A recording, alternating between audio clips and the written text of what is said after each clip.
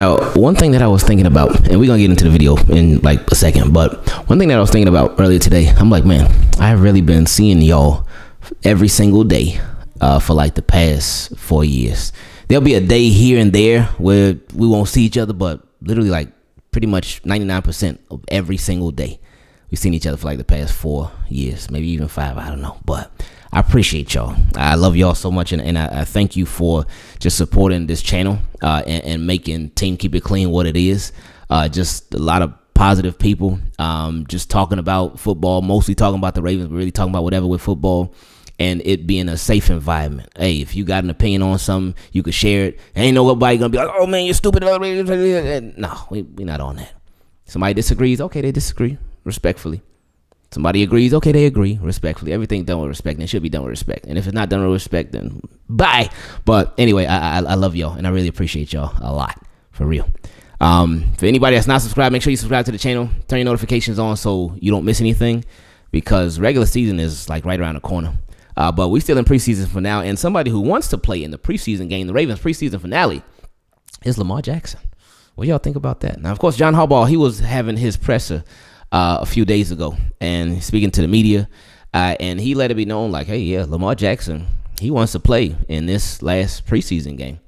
Now, Lamar Jackson, I believe the last time he played in a preseason game was the infamous J.K. Dobbins game where he got injured versus the Commanders right on that first drive. In that first drive, they ran a screen play, and Bradley Bozeman missed the block. JK got hurt. I don't remember who the defender was. It wasn't no dirty play or nothing like that. Just tackled him, fell the wrong way, and that was a wrap. So I believe that was the last time Lamar Jackson played a preseason game. Now, I know it's going to be a lot of mixed opinions on this thing. Some people may feel like, hey, Lamar should play. Some people may feel like, hey, nah, Lamar should not play. I guess I'm right in the middle of all of that, because initially, like, when I saw Harbaugh said, hey, Lamar wants to play, I was thinking like, well, I mean, it is preseason. I don't know about that one, buddy. But then you think about it, and when was the last time Lamar Jackson did play? Obviously, he's been practicing and everything. He's been at training camp, been a full go for all of that, which is great. But when the last time he played in a meaningful game? And the preseason games are not meaningless, but last time he played in a meaningful game, was it November, December of this past season? Because he missed obviously the playoff game, but he missed the last 4 games, I think, or the last 5 games. I forget what it was, but the last time he played was like November, December of 2022. So that was it. I'm glad that he didn't play against the Commanders, because I would be worried that they may take some cheap shots against him, especially with the whole Mark Andrews thing, with just the whole preseason streak thing. There could have been some foul play there. So I'm glad he didn't play in that game. But against the Bucks, could he play like a series or 2? He could, and he might. We will see if Coach John Harbaugh grants Lamar Jackson that request. Because we certainly wouldn't mind seeing him and some of the starters from offense and whatnot, seeing him, and like every time we done seen Zay out there, he just continued to wow us. But like I said with Zay, hey, he ain't got nothing else to show. He ain't got nothing else to prove. We don't need to see nothing else from Zay Flowers until week 1. So if I were them, I would keep him out. But then at the same time, it's like, if Lamar playing, I think Zay will probably want to play too a little bit. Maybe Odell might want to play, suit up. Maybe Nelson Aguilar. Maybe, just maybe. And I could see him playing just to, again, knock some rust off a bit.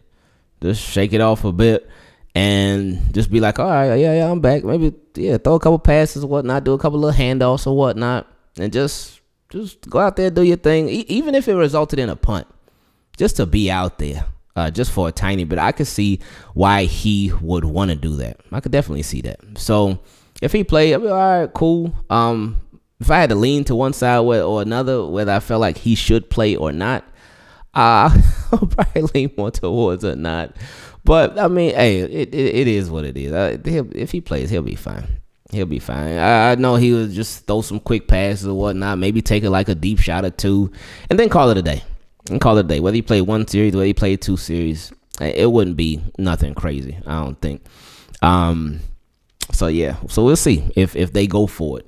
Now, on the flip side of that, some reasons why maybe he shouldn't play. Doesn't need to. It's not a big deal. Because, I mean, unfortunately, we've seen Lamar Jackson miss the end of the season before. And when he came back, he was just fine. He was straight.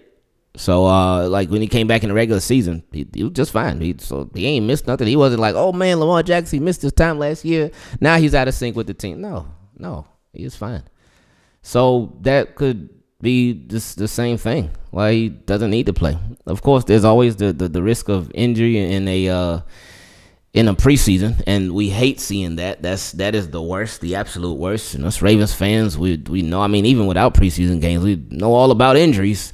The way that this Ravens team has been, just really over the past like 3 years alone, that's turned us all into medical experts. Like, we all have learned so much about the body. We've all learned so much about different bones and whatnot, the way that they're structured. We learned about different muscles and whatnot. We've learned about strength. We've learned about conditioning.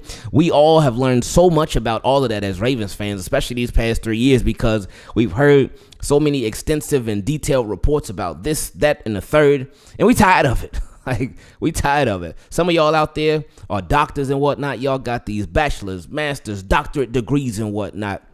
But there are a lot of us that now, with everything that the Ravens have been through, we got that same level of education without having had to go to school for all them years and whatnot. We got the same level of education because we know all about the body now. So it's been crazy to see and crazy to watch. And hopefully this is the year where we don't have to just see any of that. None of it. So those would be some reasons why I think Lamar, he could sit this one out, my friend. But again, he'll be fine. If he plays, it'll be fine. Now, another thing to think about, and somebody brought this up, and this was a really good point, because somebody could be like, well, he's learning a new offense. He's in a new offense, and he's only been in this new offense in practice. He's only been in a practice training camp and all that, but he hasn't gone up against a real defense. Now, not that he would be going up against a real defense, because, you know, again, preseason, so super vanilla and whatnot, but they be throwing little stuff here and there at you. But they could be like, oh, Lamar, new offense, maybe he might struggle, whatnot. Let me get some of the kinks out or whatnot. But a point that somebody brought out. I forgot who it was. My apologies. And this was on Twitter. Well, X, whatever you want to call it. He talked about how a lot of people will say Lamar Jackson, oh, he might struggle this year in a new offense because it's a brand new offense. It's like, okay. Then he was like, well, with that, remember from going from Louisville to the NFL, that's obviously a new offense because he went from Louisville, he went from college to working under offensive coordinator Marty Mornhinweg with the Ravens. It was his rookie year. Marty Mornhinweg was the offensive coordinator. But then from 2018 to 2019, he entered a brand new offense because Greg Roman was offensive coordinator. He became the offensive coordinator then. So that's a brand new offense. So he switched, and then he just became this MVP, unanimous MVP, whatever. So he did just fine in a brand new offense. Then, 2 years straight. Well, actually 3 years straight, because college, one offense, Louisville. 2018, one offense, Mornhinweg. 2019, new offense, Greg Roman. So Lamar Jackson has been through new offenses before and had success. Remember his first year, he went 6-1 or 7-1 in his rookie year after Joe Flacco went down with injury. Then his second year in a new offense in the NFL, he went 14-2. So new offenses have not been a struggle for Lamar Jackson.